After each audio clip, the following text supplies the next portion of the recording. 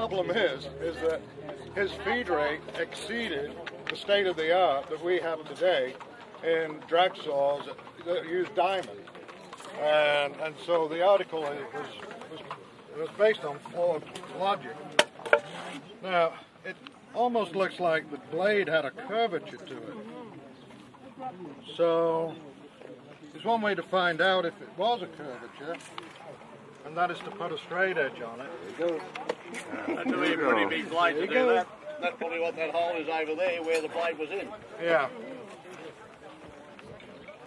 So this is Chris testing for flatness of a possible ancient cut surface. But it's actually quite flat. Well, no, it's got a bit of a... The surface comes out here and then it kicks in. You've got two right cuts in there, there. two different cuts there. Yeah, you got two different cuts. Yeah, it comes down to here. Actually, there's three. It ends there, then it steps out. There's one there, and then it slips out. It appears that when they were actually placing these basalt blocks into the table, they were just kind of slicing off just to make them fit, just to have the top surfaces come together, and just knocking off little pieces here and there. That's an ancient saw cut, you can tell. Because here, you look at that, you can see how the surface could have been pounded by stone to get the surface. But here, that's clearly evidence of some kind of tool like a saw cutting through the material for the top half. This is at the Great Pyramid.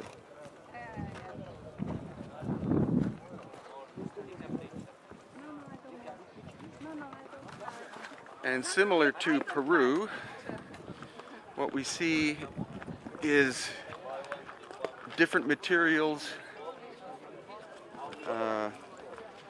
different forms of workmanship from crude to incredibly refined. Here again, we're going to look at another saw cut example.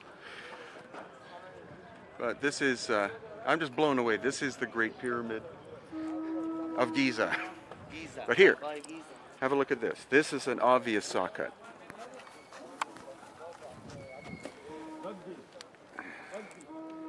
See, this is the rough layer, and then this is not only flat-ish, but you can see where the cutter, like the saw or whatever, stopped, because here is where it's broken away.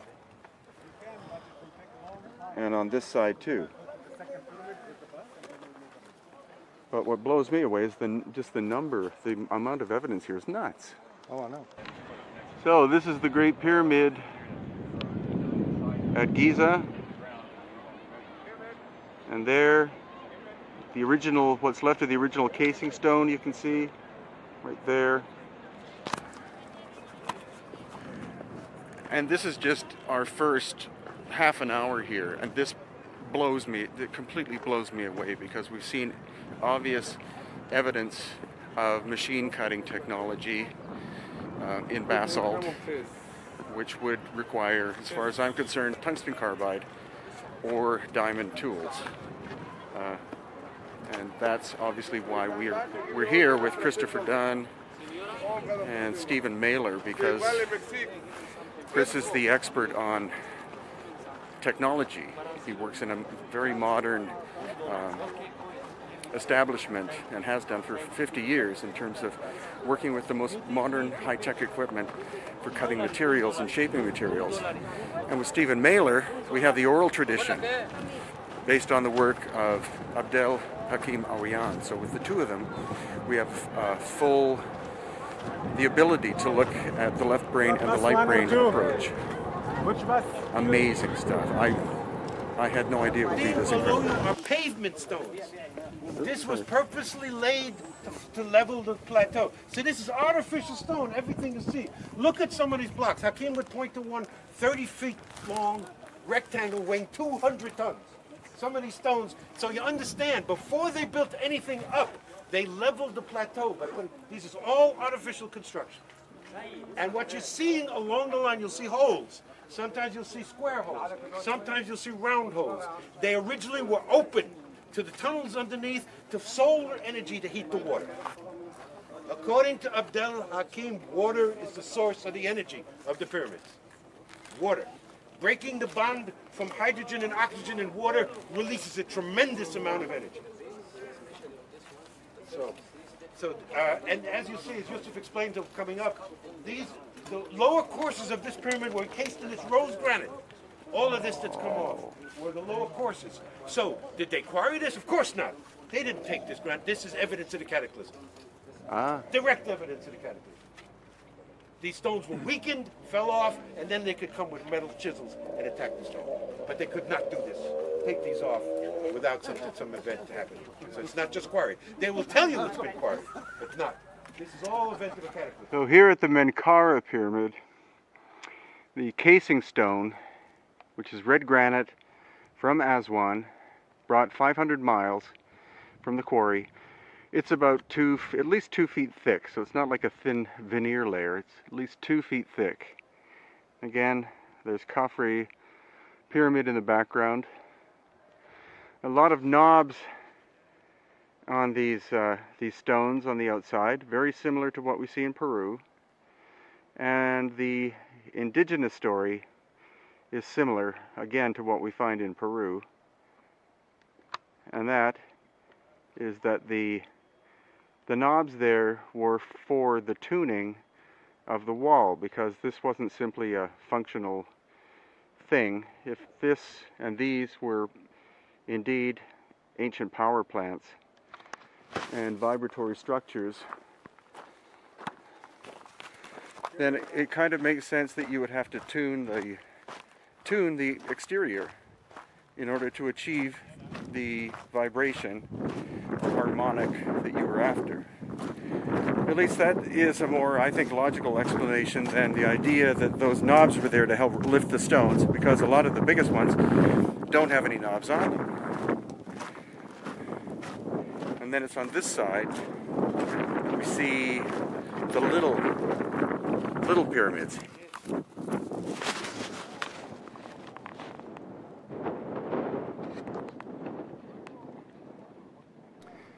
You can clearly see how the entire exterior of granite has been stripped off one of these baby pyramids.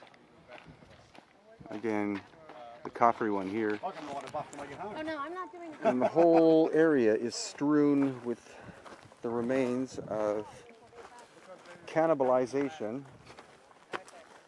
of an ancient structure in ancient areas by later people.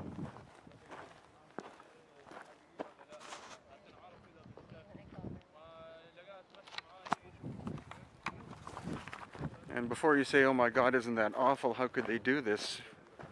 Remember, these buildings are a minimum of around 4,000 years old and could be much older. Over that period of time, cultures come, cultures go, and especially later cultures who arrive and have no comprehension as to the significance of the original constructions. They look at these things as simply quarries. You don't only find that in Egypt, you find that in Peru and throughout the Middle East, I'm sure, and many places in the world.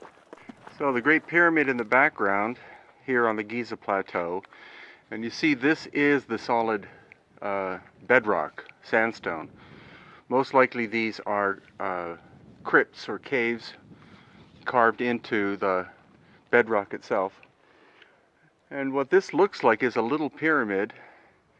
And what you see on the right hand side, you see how the shaped sandstone blocks interlock with the original bedrock itself, because you see all of these indentations here made so that the blocks would fit in, like they're trying to lock in a three-dimensional way the stone, introduced stone, with the bedrock itself, and that of course makes the structure a lot stronger.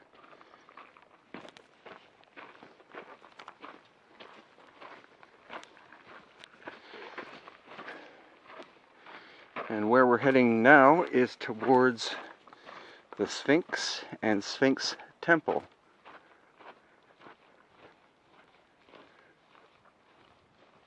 I made a mistake. That's not the Great Pyramid, that's Menkaure, because here we have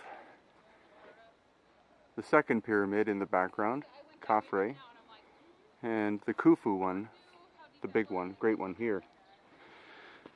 And with the limestone, you can see that there's no real obvious evidence of mortar in between the limestone blocks.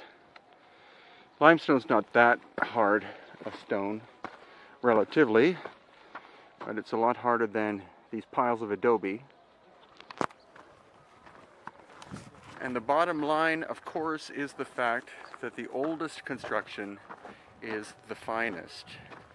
And where we find lack of mortar or cement-like material to glue the stones together, that is the oldest. The newer stuff, as in 2,000 years old, that's where you find mortar.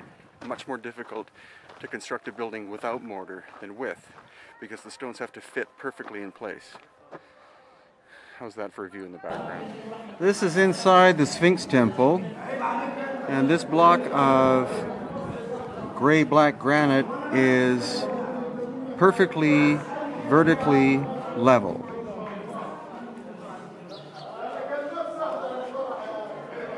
And it's similar to some of the stuff we see in Peru, because you see the corners, a lot of the stones are rounded over like that for strength. This is all basically red granite.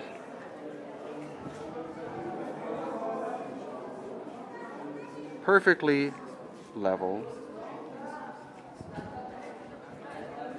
And you can see the weathering at the bottom that looks like that would have been the result of water.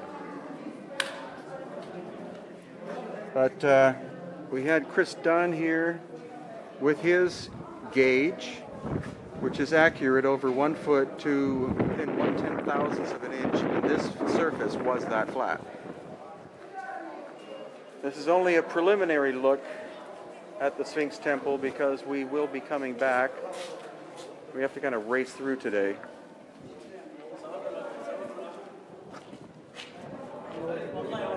But here too, even with the weathered surface, you can see half of a degree off of level. That's because of it looks like water weathering. Here, 0.2 degrees off of being perfectly level.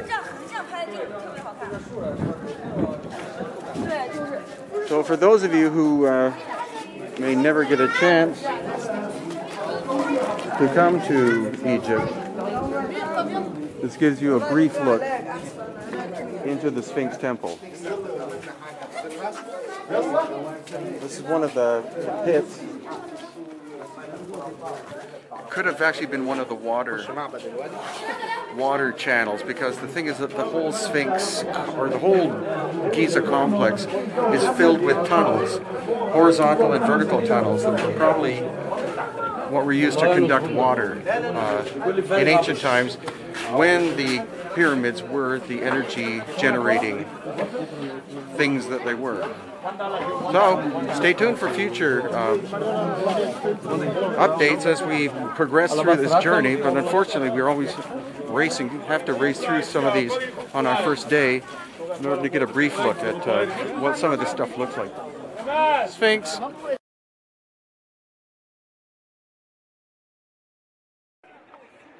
Interesting graffiti covered stone wall.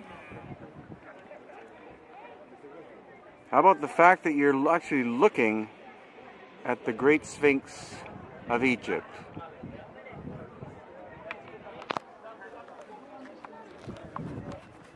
What we now know, thanks to the work of Dr. Robert Schock, John Anthony West, Graham Hancock, and others, is the fact that the Sphinx has been shown to be older than any pharaoh, at least 2,000 or 3,000 years older than the first known pharaoh. So we're looking at a pre-dynastic, pre-pharaonic construction. This, of course, is repair work. And the Sphinx has been repaired over and over and over again. It's even been written that the Sphinx was being repaired during the time of Khufu and Khafre, the pharaohs supposedly responsible for the giant pyramids behind the Sphinx. But water erosion, as based on the work of Dr. Robert Schoch, as shown here in the Sphinx enclosure, it's water erosion that caused the necessity to repair the Sphinx. The head is not original. It was recarved at least once. And what most people don't know is that the Sphinx was originally simply the head exposed above the plane of sandstone. It was dug out to create the shape of the body. But it wasn't dug out with a bunch of adzes, shovels, and chisels. Cubes were taken out. Giant cubes which wound up being converted into the Sphinx Temple and possibly also the Valley Temple nearby. Okay, we're now going to discuss the erosion on the Sphinx, and we have to give credit to the great Dr. Robert Schoch from Boston University, who first was brought here by John Anthony West in the early 90s, and did a detailed study of the erosion of the Sphinx. It was featured in this NBC special, Mysteries of the Sphinx, which was nominated for 2 Emmys and won an Emmy for Best Original Screenplay. As Dr. Schoch explains, limestone is sedimentary rock, forms in sediments under the ocean.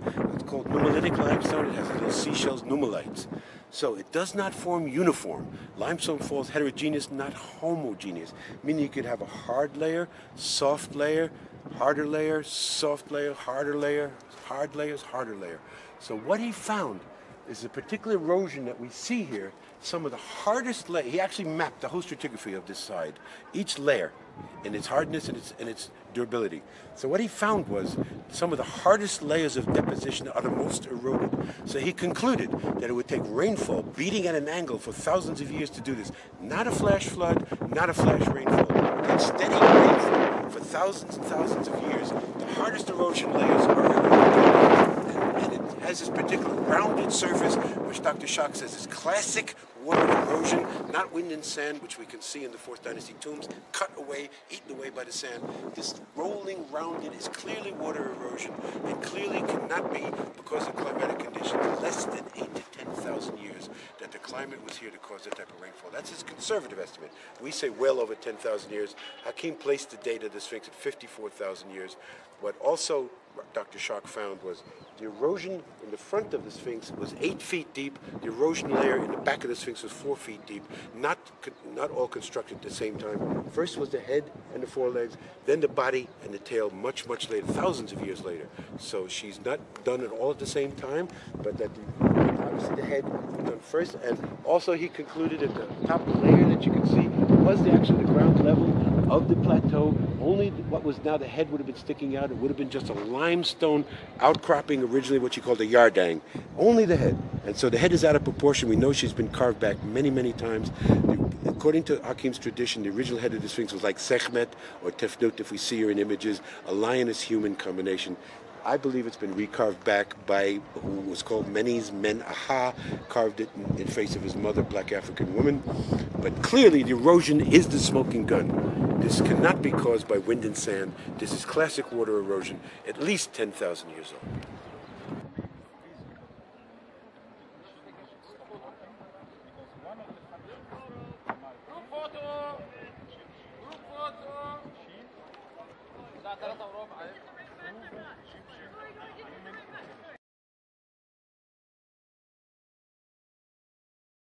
Inside the Great Pyramid. This is known as the Robber's Entrance. It was by the son of the Caliph of Baghdad, Muhammad al-Mamun, in 810 AD. And we're going to the ascending passageway, which is the original structure. Right on. Oh, yeah, he woke up late. That's just what down, 50 feet. Okay. Which will give you practice for doing it. Gee, thanks a lot. Inside the Great Pyramid. And we are going down into... No? The subterranean chamber is padlocked. Ask Yusuf though, they're not supposed to be open. Okay. Wait till Yusuf comes. Okay. This is the ascending. This is the original entrance. This is the ascending passage. And we're hoping we're going to get a key open for the descending passage. So the subterranean chamber has been padlocked, even though we had permission to enter. There's a lock on it. So instead, we're climbing up into the Queen's chamber.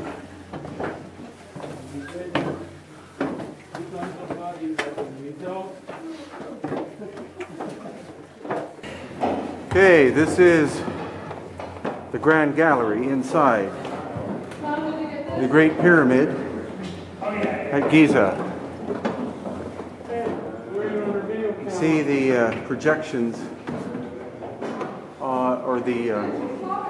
projections. Almost saw-like pattern of the walls tapering as it goes upwards. Okay, the grooves we see here is obviously not made for decoration.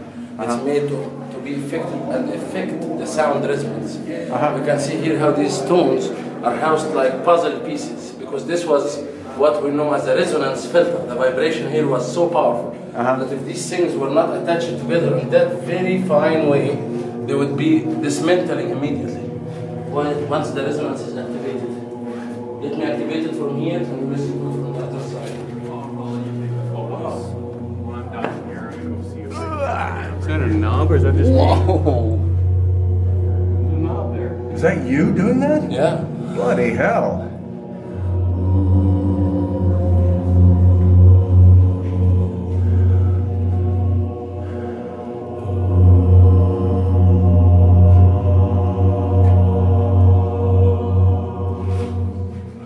I hope you can hear the incredible sonic vibrational experience that this is.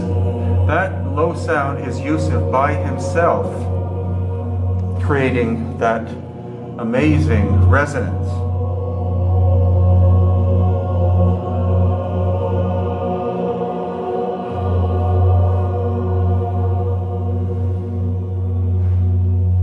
So this is one of the baffles just before getting into the so-called King's Chamber in the Great Pyramid at Giza.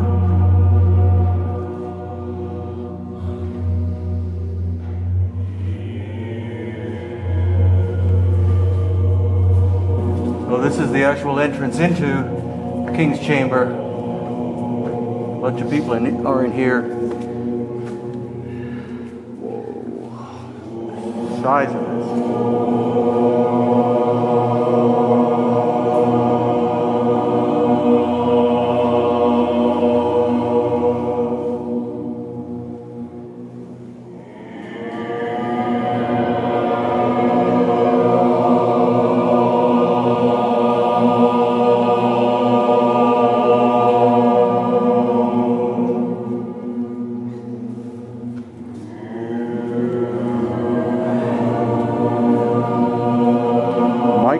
Getting inside the box,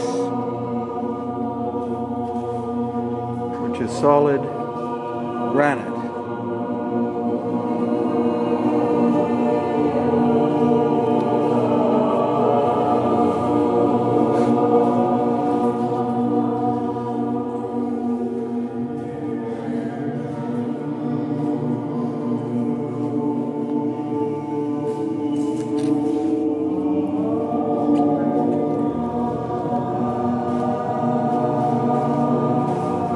Is now in the box in the Great Pyramid.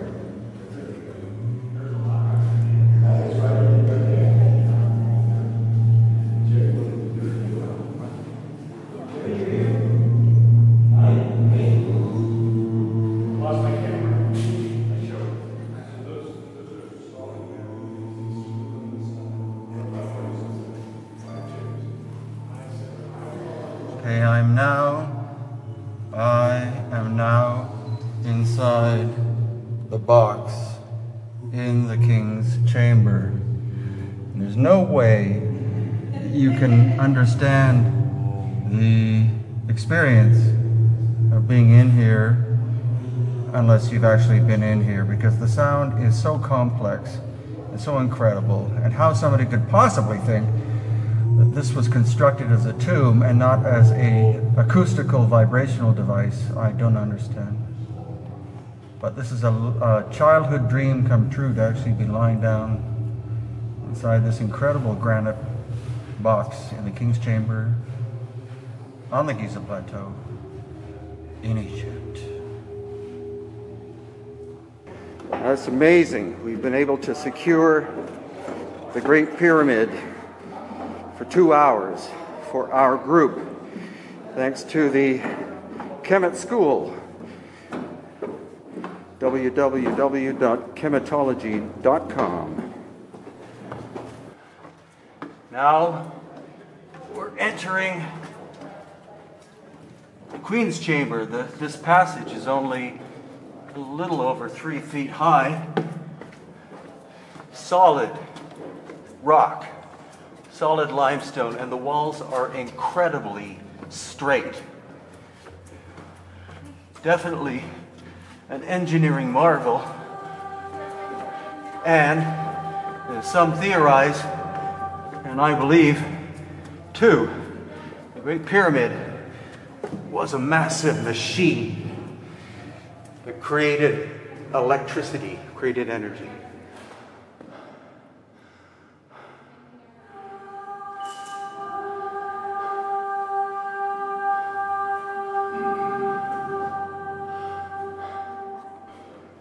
This is one of the shafts in the Queen's Chamber.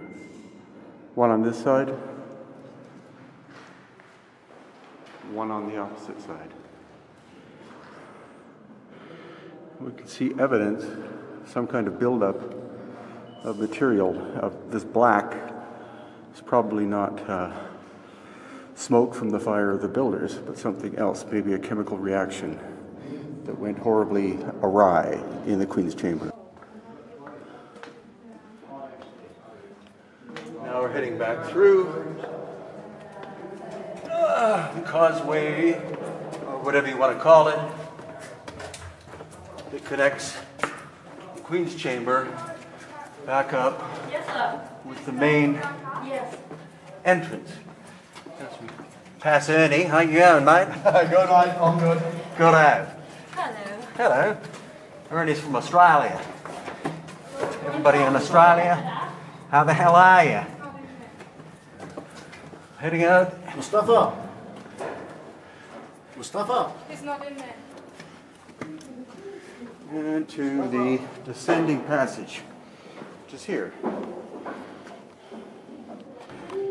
Okay, maybe halfway down now, or a third of the way down, the descending passage into the subterranean chamber. Not as tough so far as I thought it would be. I thought the roof would be, or ceiling would be a lot lower, but anyway, onwards we go. Okay, all the way down now at the bottom of the subterranean chamber. Now I'm sure you're thinking, gee, that didn't take very long. Well, it's because I turned the camera off. It's several hundred feet down, but it's an incredibly straight line. And then this way, this is where it's going to get tougher. This is hands and knees in the sand for about 30 feet maybe, but then it looks like that is the subterranean chamber. So let's see what it looks like. Okay, John, this is the entrance into the subterranean chamber. I'll try to do some measurements after we get a very rough estimate of what it is we're looking at. This is where the floor drops down. And there is a square shaft in here that at the present looks like it drops about 15 feet, and then is filled with sand.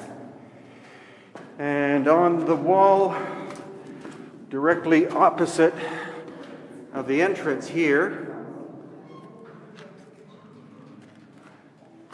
we have another shaft. And this goes on seemingly for an incredibly long distance. I might check it afterwards and see if it turns to the right about there. But your thing of interest is up here.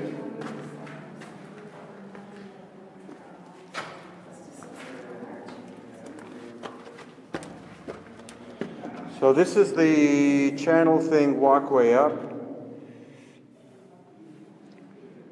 And there are a number of knob-like projections, using a foot for scale here.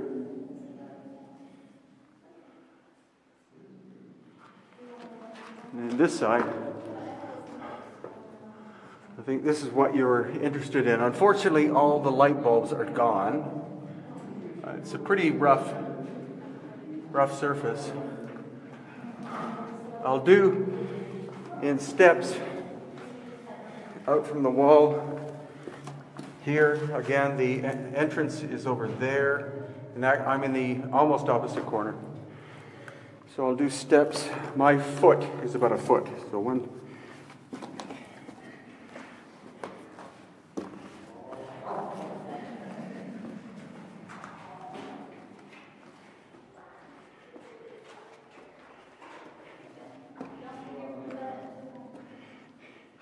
$18 feet to the point where it drops off. It's like a double step. From the ground up to this level, and then up to this level, where it goes across to there. So 18 feet plus 1, 2, 3, about 4 feet, the first step, and then a drop down there of about 3 feet. It approximately fills half the room. We don't have a long tape measure. But anyway, try to get some pictures.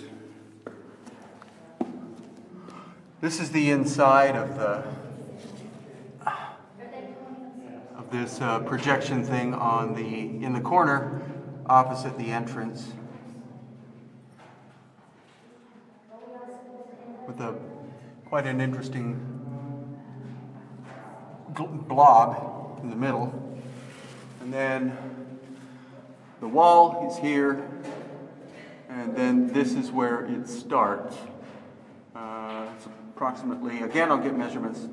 Hopefully it's approximately 2.5 feet from the wall. So, having just descended the descending passage into the subterranean chamber, we walk out through the cavern that was created by the Turks, I think, by blowing it up. And that was our visit to the incredible here.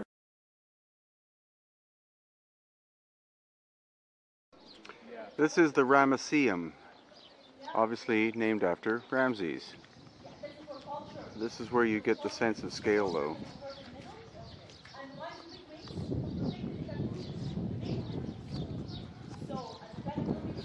An important point that Stephen Mailer pointed out is if you look at the carvings on the left, they're different from the carvings on the right. Carvings on the left may be older. The carvings on the right are deeper, and they were most likely done for Ramses because there was a tendency during certain periods to deface the names of older so-called pharaohs. And so Ramses wanted to make sure, or his priest maybe wanted to make sure, that his name and all the writings about him were kept almost forever, and it would be very difficult to deface something that was so deeply cut into the stone like this.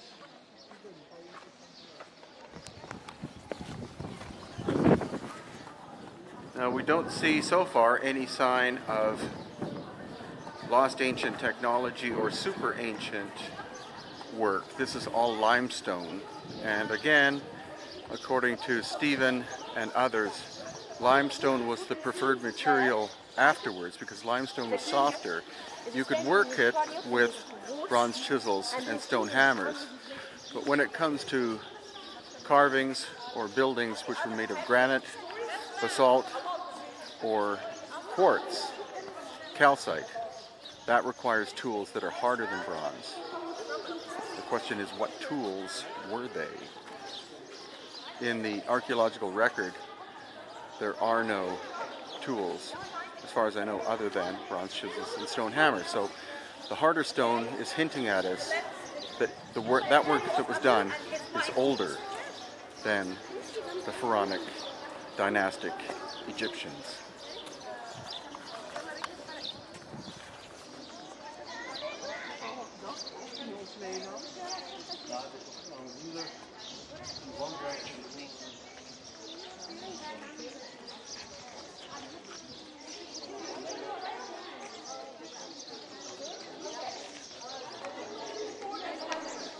And like at any ancient site, you see different time periods existing. This, according to Yusuf Awiyan, is dynastic period. Again, they were working with limestone. Limestone is not very hard, so they could work it with bronze chisels and stone hammers. But these sculptures are granite. Granite is much harder, could not be properly shaped, especially not fine detail, with bronze chisels, stone hammers, and sandpaper. And possibly even more curious are the presence of the keystone cuts, which we find in different parts of the world, but they're most famous here and also in Peru and Bolivia. Keystone cuts for bronze or some kind of metal would be put in there, supposedly to hold the stones together. But what you'll notice about these ones is you can see the tools that were used, chisels. So these are not especially sophisticated examples of them, but they're present nonetheless.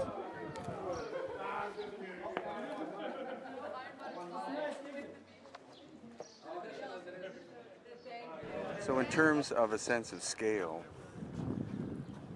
again, this is the statue, or part of the statue. This is part of his head and his ear, and then coming down that way, his shoulder. 1,000 tons finished, one block of stone.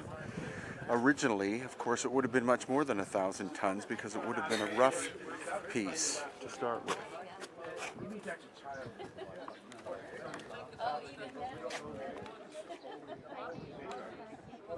Put your back into it. Stop mucking around. Wow. And here you can see after it fell, as the result of an earthquake supposedly, somebody came along, and this is his head, and attempted to separate a section as building material, and of course they gave up because this is rose granite, super hard stone. So here's the bottom of part of the 1,000 ton statue, and I believe this is the base on which he stood, and just the size of his feet. Here's my hand in comparison.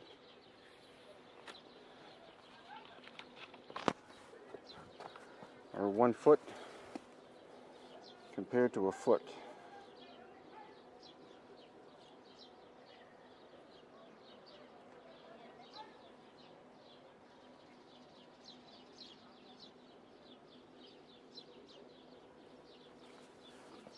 My foot's about the size of his toenail. So again, finished at 1,000 tons. So how did they move it 500 miles from the quarry at Aswan? Most, if not all, of the rose granite came from the Aswan quarry. And so how was it moved? How do you move 1,000 tons? You're not obviously going to move it on rollers across a desert. You're not going to be able to build a reed boat big enough, strong enough to be able to carry a finished sculpture at 1,000 tons.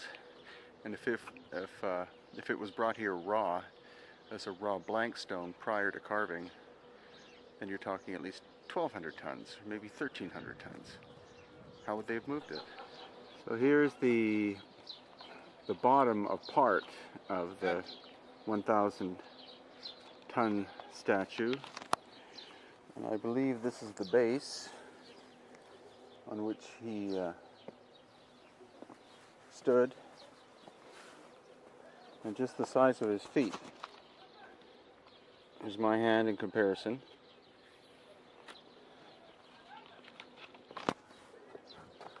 Or 1 foot compared to a foot.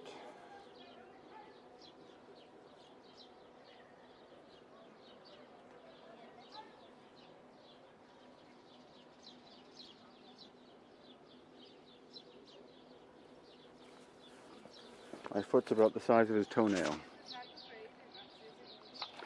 So again, finished at 1,000 tons. So how did they move it 500 miles from the quarry at Aswan? Most, if not all, of the rose granite came from the Aswan quarry. And so how was it moved? How do you move 1,000 tons? You're not obviously going to move it on rollers across a desert. You're not going to be able to build a reed boat big enough, strong enough to be able to carry a finished sculpture at 1,000 tons. And if it was brought here raw, as a raw blank stone prior to carving, then you're talking at least 1,200 tons, or maybe 1,300 tons. How would they have moved it? Another point to take into account here at the Ramesseum is here we have limestone, which is not a particularly hard stone, but these columns, as vast as they are, at least 20 feet high, you can clearly see that they were done in sections, because you can see the seam as we go down, where the fill-in repair work is. So during dynastic times, when this was built, they were working with limestone and working it in sections. But as we go farther back in time, to the pre-dynastic period, when they're working with granite, diorite, and basalt, quite often that's megalithic. That's a single block of stone, sometimes a single column, a single header piece of stone of larger scale. So it's not simply the hardness of the stone that was used prior to dynastic times, but it's the size of the stone as well. And the question is, how did they move this stuff? Slaves? No.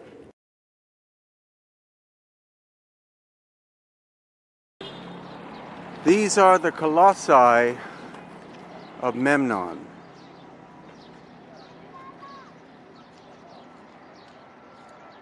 They are at least 30 feet tall, and originally were one piece of stone. This was one solid block of rock on top of a monstrous base.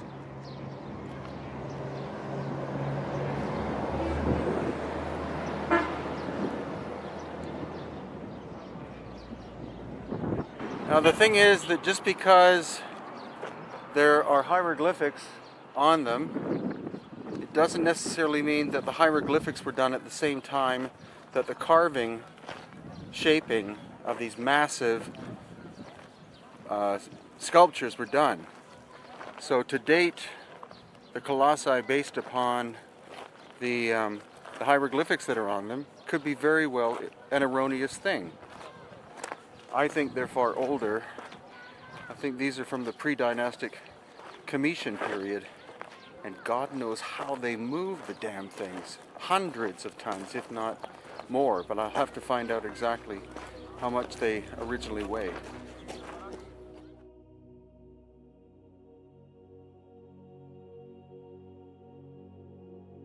So you're looking at Luxor Temple, or a very small part of it here. The sound in the background is a mosque. And this is one of the faces reputed to be Ramses II that engineer Chris Dunn believes was done with ancient high technology, because he's found what he believes are machine tool marks inside the nostrils and cutters. He's found the actual machine tool marks on the face, because the precision of this sculpture is so fine that one side is a mirror image of the other side.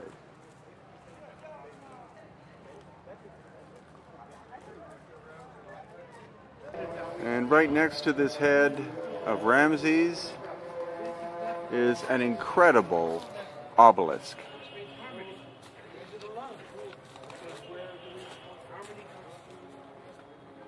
It's at least 8 feet on one side at the base, and I have no idea, it's got to be 60 feet tall. Made of rose granite, brought from the quarry at Aswan.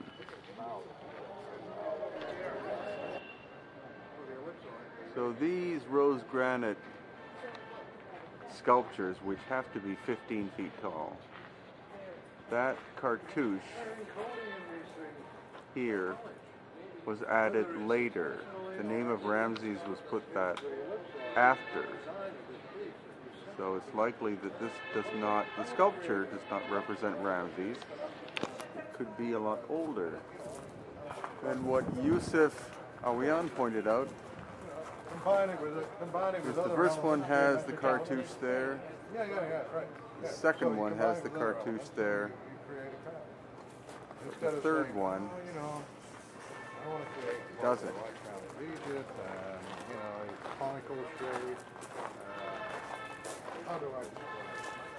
So you see, there's the cartouche with his name on it. Next to it is a dagger, but here the dagger's in the way of where it would be. So that's another sign of the great possibility that the hieroglyph does not name the original sculpture itself, but was added afterwards, and possibly long after the carving was done.